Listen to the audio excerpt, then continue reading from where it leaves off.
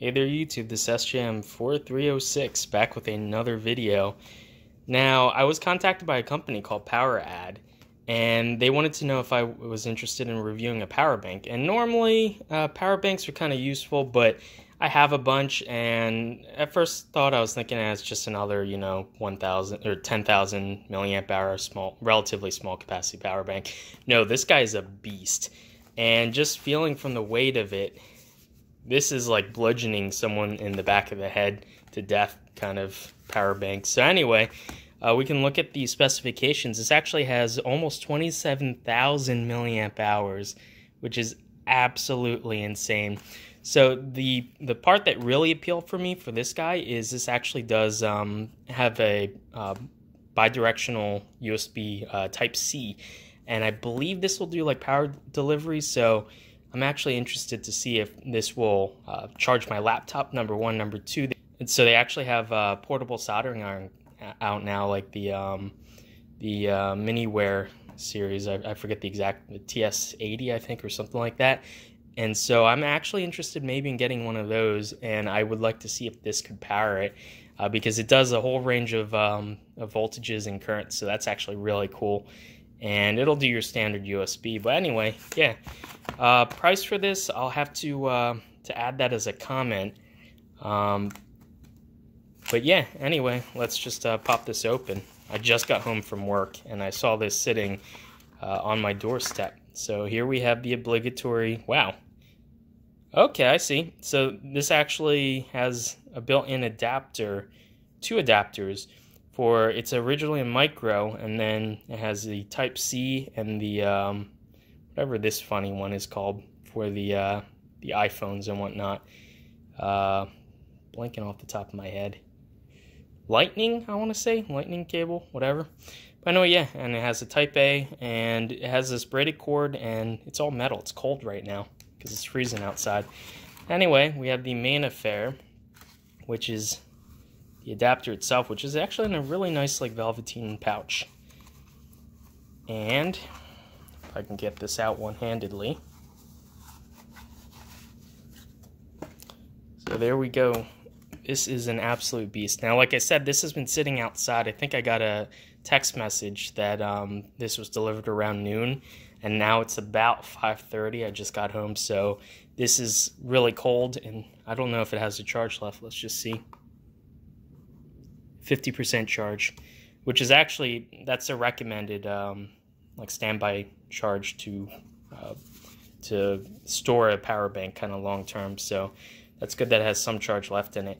Now, judging from the size, I'm thinking there's going to be probably 6 18650. So 1, 2, 3, 4, 5, 6, and then this part here is just the controller board. Now it does look like there's some seams, but it might be sonically welded, so I don't know if I'd be able to get this open without destroying it. Anyway, yeah, this is a chunky boy. You can see on the end here we have two USB connectors, and one of them has a, oops, sorry about that, there. One of them has a little bit of blue plastic in it. I'm guessing that's maybe the higher current one.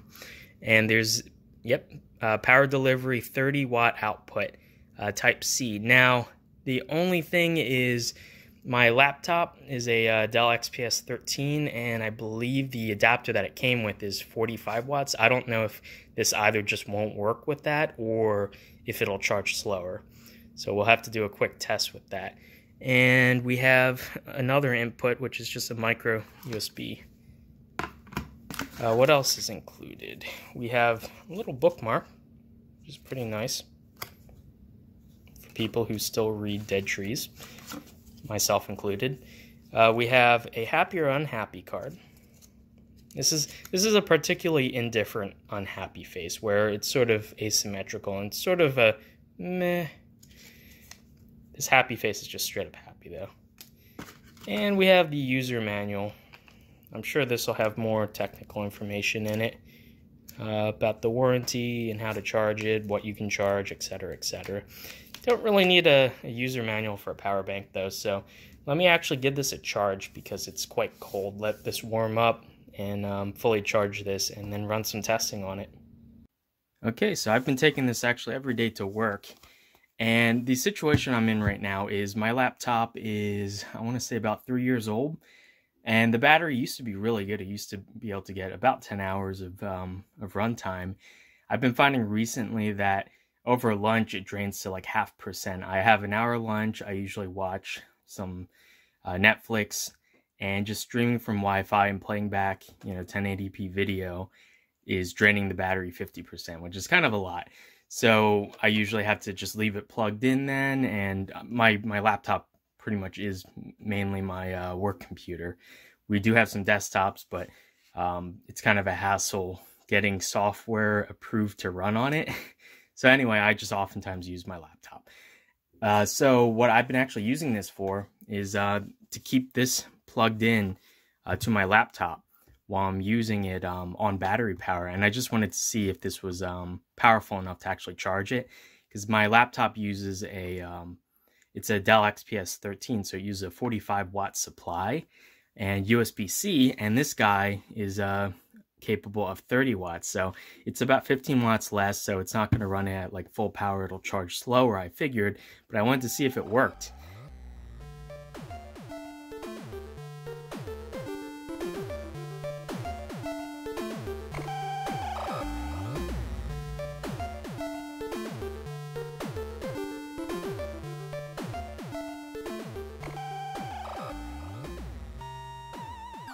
Yeah, as you can see, it does work. It does give you a warning that it's like slow charging, and so it'll keep you topped off if you're not doing anything like very graphics processor. So if you're gaming on it or something like that, your battery will still drain. But just watching some YouTube videos and Netflix and whatnot, I'd notice it would charge, pretty slowly, but it definitely would charge. It wouldn't discharge anymore.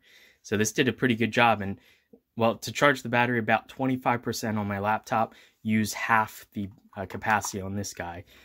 So as you can see, it has 4 dots, so it'd use up about 2 of them to do a quarter charge. And that's, I'm guessing, due to the inefficiency. The DC-DC converter in this isn't going to be 100% efficient, and then also the laptop will convert it once again before charging the battery. So I'm guessing there's some inefficiencies. So even though this battery as a whole has about the same capacity as my entire laptop's internal battery, you're not going to get a one-to-one charge transfer. That's just not how physics work. Anyway, so it will charge, luckily, and that is a good thing to note. And I'm guessing it'll work just fine on like a MacBook Air or something similarly sized with the similar TDP. And so anyway, I also wanted to plug in my little like charge doctor doohickey and see. And one thing I wanted to note was, while running that test over the course of about an hour, the portion about here gets pretty warm. It doesn't get actually like super hot, so I'm not worried about it.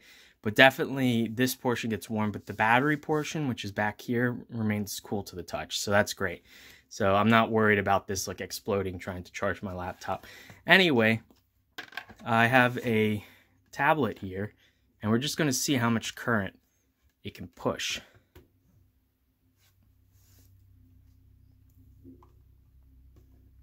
So yeah, this is a relatively low powered device. It's, what is this? It's a Samsung Tab A, I think it was. It's not a particularly new tablet.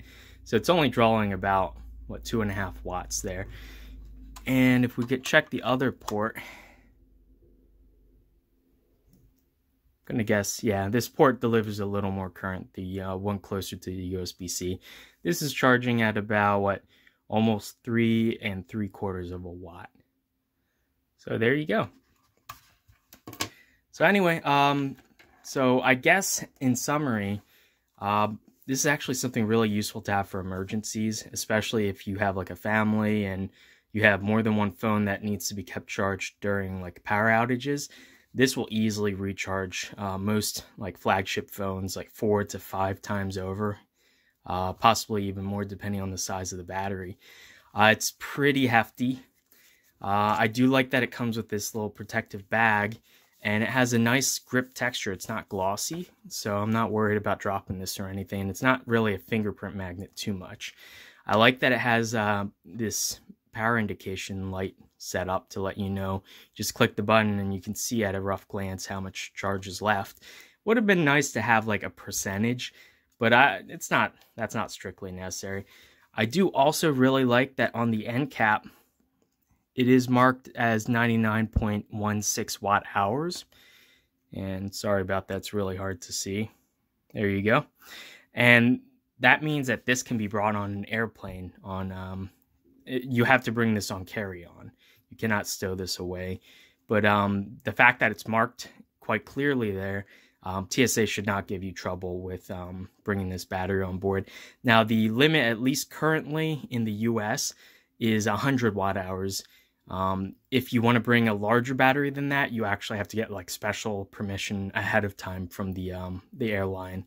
But you can bring on carry-on 100 watt hour battery, and they'll double check it, and it has to be clearly marked on the battery what the capacity is. They're not going to like look it up for you online. But so I think that's why they chose the semi-odd capacity. It's not like a nice round number on this guy. They chose it in order to comply with that, which I think is a smart business move. And I really do like that it has quick charge. It does, on the power delivery port, the USB-C, it does bidirectional. So it can charge from this as well as, this is what I use to charge from my laptop. And that sort of brings me to something I wasn't so happy about. I had to buy a double-ended USB-C cable in order to do that. And this one is rated for like something, I don't know, it was like 50 watts or something like that, maybe even more. Might have been 60 watts. So I had to buy that. The cord that this comes with, which oddly enough, I think I left it at work.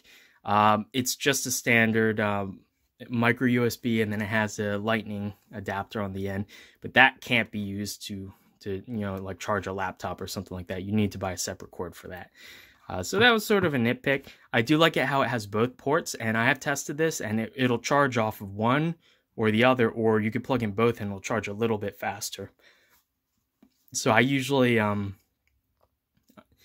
use micro USB to trickle charge it, and then I can plug in my laptop charger, which can push up to 45 watts, and that'll charge this thing up real quick. It does get a little warm, like I said, but the battery portion itself feels cool. So that's just the charger circuitry in this section right in here getting warm. But anyway, yeah, as for value, I think this is actually something that will effectively pay for itself in the long term. Overall, I think this will be good to keep in kind of an emergency toolbox, top it off once every 3 to 4 months if needed.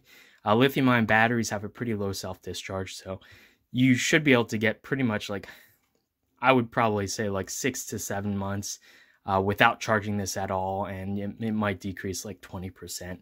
But anyway, this is something that's perfect for a sort of emergency toolkit. I would definitely advise, even if not this brand, getting a power bank, just so that you can always keep your phone and your tablets topped off during power outages and whatnot. So anyway, yeah, once again, huge thanks to Poweradd for sending this to me.